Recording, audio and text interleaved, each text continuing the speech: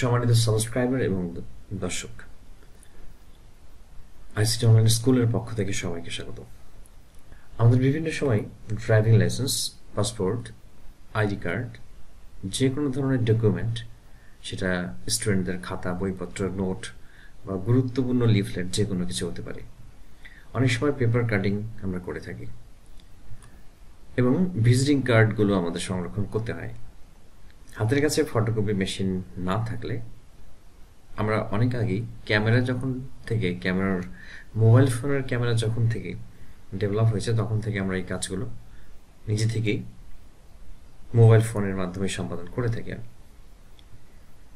এক্ষেত্রে আমরা একটা মোবাইল ফোন দিয়ে যদি কোনো একটি ডকুমেন্টকে ছবি তুলে নিই, সেক্ষেত্রে ডকুমেন্টগুলো অনেক সময় পরবর্তীতে পড়তে ইচ্ছে করে না। কিন্তু আজ আমরা এমন একটি অ্যাপস সম্পর্কে জানব, যে অ্যাপসটির মাধ্যমে, মোবাইল ফোনের একটি অ্যাপস যেটির মাধ্যমে অত্যন্ত চমৎকারভাবে কোনো একটি ডকুমেন্টের আমরা স্ক্যান করতে পারি, একদম ছকছকে নিখুঁত ফটোকপির মতো। এটি হারানোর কোনো সম্ভাবনা নেই, নষ্ট হয়ে যাবে না কখনো, এবং যখন চাইলে আমরা এটিকে প্রিন্ট করতে পারবো, শেয়ার করতে পারবো। এই অ্যাপসের মাধ্যমে আমরা আমাদের মোবাইল ফোনটিকে বানিয়ে ফেলতে পারবো স্ক্যানার, ফটোকপি অথবা ওসিআর হিসেবে।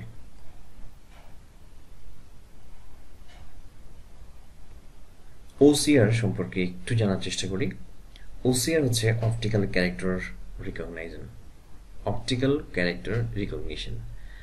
এটি এমনই একটি প্রযুক্তি বা এমন একটি সফটওয়্যার, যেটি আমাদের বিভিন্ন ভাষাকে ছবি থেকে শনাক্ত করতে পারে। সাধারণভাবে আমরা যদি ছবি থেকে কোনো লেখা স্ক্যান করি, সেটিকে আমরা কিন্তু এডিট করতে পারি না, অর্থাৎ আমাদের ইচ্ছে মতো সেটিকে আমরা অন্য কোনো কাজে ব্যবহার করতে পারি না। কিন্তু ওসিআর এর মাধ্যমে আপনি কোনো একটি ইমেজ থেকে লেখাগুলোকে রিট্রিভ করতে পারবেন এবং সেখান থেকে ইচ্ছে মতো আপনার লেখাগুলোকে এডিট করে যে কোনো প্রয়োজনে, যে কোনো কাজে ব্যবহার করতে পারবেন। এবং এই ডকুমেন্টগুলো বা এই সফটওয়্যারটির মাধ্যমে আপনি আপনার ডকুমেন্টকে বা এই টেক্সটগুলোকে যে কোনো মাধ্যমে শেয়ার করতে পারবেন এবং সেভ করে রাখতে পারবেন, যেটা গুগল ড্রাইভে আপনি সেভ করে রাখতে পারবেন, যেটি কখনোই নষ্ট হবে না। এটির জন্য প্রয়োজন হবে ক্যামস্ক্যানার নামে একটি সফটওয়্যার বা অ্যাপস, যেটি আমরা ইন্টারনেট থেকে ডাউনলোড করব। ডেসক্রিপশনে দেওয়া লিঙ্ক থেকে আপনারা ডাউনলোড করে নিতে পারেন এবং এটি কিভাবে ব্যবহার করব সেটি দেখবেন। ক্যামস্ক্যানার অ্যাপসটি চালু করলে আমরা প্রথমে এরকম একটি ইন্টারফেস দেখতে পারবো। নিচের দিকে রাইট সাইডে কর্নারে ক্যামেরার আইকনে প্রেস করলে ক্যামেরাটি অন হবে। আমরা সামনে একটি ম্যানুয়াল বই দেখতে পাচ্ছি, যেটি আমরা স্ক্যান করব। তো আমরা মনে করি এই পেজটি আমরা স্ক্যান করব। এবারে জাস্ট ক্যামেরার মতো করে, ক্যামেরা ব্যবহার করার মতো করে এটি জাস্ট একটি ছবি তুলুন, যেভাবে ইচ্ছে, অ্যাঙ্গেল করে হোক, যেভাবে ইচ্ছে আমরা ছবি তুলি। এটির একটি আর্টিফিশিয়াল ইন্টেলিজেন্স রয়েছে, যেটি অটোমেটিকলি পেজটাকে সিলেকশন করেছে। আপনি চাইলে এটি বাড়িয়ে নিতে পারেন, কমিয়ে নিতে পারেন, এখানে ইচ্ছা মতো বড় করা যেতে পারে। এবার আগের সিলেকশনটি রেখে দিলাম। এবার জাস্ট এখান থেকে আপনি রোটেট করতে পারেন, ঘুরিয়ে নিতে পারেন, যদি আপনার মনে হয় ল্যান্ডস্কেপ মোডে আপনি এটিকে সেভ করবেন। এবার জাস্ট টিক চিহ্নতে প্রেস। দেখুন অত্যন্ত চমৎকারভাবে এটি একেবারেই পরিষ্কার, স্বচ্ছ। সাধারণভাবে ছবি তুললে সেটি এরকম হয়, কিন্তু এটি অনেক স্বচ্ছ, অনেক একিউরেট। তো এবার আপনি চাইলে এখান থেকে ব্রাইট কন্ট্রাস্ট অ্যাডজাস্ট করে নিতে পারেন, সেটির প্রয়োজন নেই, কারণ এখানে অনেক অপশনস রয়েছে, যেগুলো আপনি এখান থেকেই বেছে নিতে পারেন। অনেকগুলো অপশনস রয়েছে, এগুলোতে এক একটা প্রেস করলে আপনার পারফেক্ট ছবিটি আপনি অবশ্যই এখান থেকে পেয়ে যাবেন। আমি অটোটি রেখে দিলাম, এটি অনেক চমৎকার। এবার আপনি এটিকে সেভ করে নিলেন। আপনি চাইলে যদি একাধিক পেজকে একটি বইয়ের মতো করে পিডিএফ বইয়ের মতো সেভ করতে চান, সেক্ষেত্রে আপনি করতে পারবেন। আমরা এবার পরবর্তী পেজটি দেখি। এবারও আমরা আগের মতোই জাস্ট এটিকে এবার কমিয়ে দিলাম। এবার ওকে, দেখুন এবার আমরা ওকে করলাম। এভাবে একাধিক পেজ আমরা সেভ করে নিতে পারি। আমরা অনেকেই মনে করি যে এটি শুধু পিডিএফ করা যায় না, এটি ইমেজ আকারে আপনি সেভ করতে পারেন। আপনি যদি ইমেজে প্লেস করেন তাহলে আপনি এটিকে সেভ করে নিতে পারবেন এবং শেয়ার করতে পারবেন। এবার আমি দেখাচ্ছি যে এটি কীভাবে আপনি শেয়ার করবেন বা পিডিএফ কনভার্ট করবেন। এখানে জাস্ট পিডিএফ প্রেস করলে এটি পিডিএফে কনভার্ট হবে এবং আমরা এটিকে দেখতে পারি যে এটি পিডিএফ ফাইল হিসেবে একটি ইবুকের মতো সেভ হয়ে গেছে। এবার সেটিংসটি অ্যাডজাস্ট করতে পারেন, গ্রিড ভিউ দিতে পারেন। গ্রিড ভিউ দিলে আপনি কোনো একটি ডকুমেন্ট কতটুকু সোজা হলো নাকি বাঁকা হলো সেটি আপনি আসলে আগে থেকেই দেখে নিতে পারেন।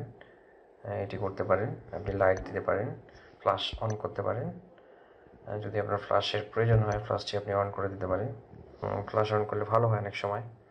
তারপর আপনি টর্চ হিসেবে এটিকে ইউজ করতে পারেন। যদি লাইট কম থাকে, ইনসাফিসিয়েন্ট লাইট থাকে, সেক্ষেত্রে টর্চটি অন করে নিতে পারেন। এবং এখানে হরিজন্টাল বা ভার্টিক্যাল অ্যালাইনমেন্টে আপনি সেট করে নিতে পারেন এখান থেকেই,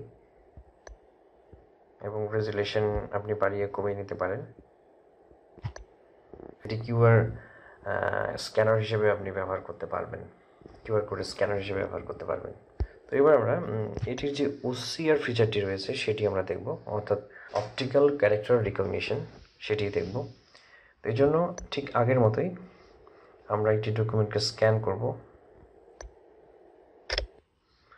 করার পর আমরা এটির আগের মতোই স্ক্যান করে নেব নর্মালি। করার পর এখানে লক্ষ্য করুন যে ওসিআর লেখা রয়েছে, এখানে আপনি দিতে পারেন। আমরা যদি একটা নির্দিষ্ট এরিয়া দিই, যে এখানে যেহেতু কিছু ইমেজ রয়েছে সেজন্য আমরা ফুল পেজ না দিয়ে, ফুল পেজটাকে রিকগনাইজ না করে সিলেক্ট অন এরিয়া আমরা একটি এরিয়া নির্বাচন করি। এখানে জাস্ট একটি এরিয়া আমি এতটুকু দিয়ে দিলাম। ওকে,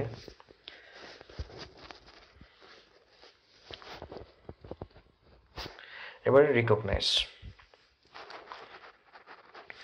দেখুন, অত্যন্ত চমৎকারভাবে প্রত্যেকটি লেখা এখানে চলে এসছে, রিকগনাইজ করে ফেলেছে। আমরা এটি এখন এডিট করতে পারি।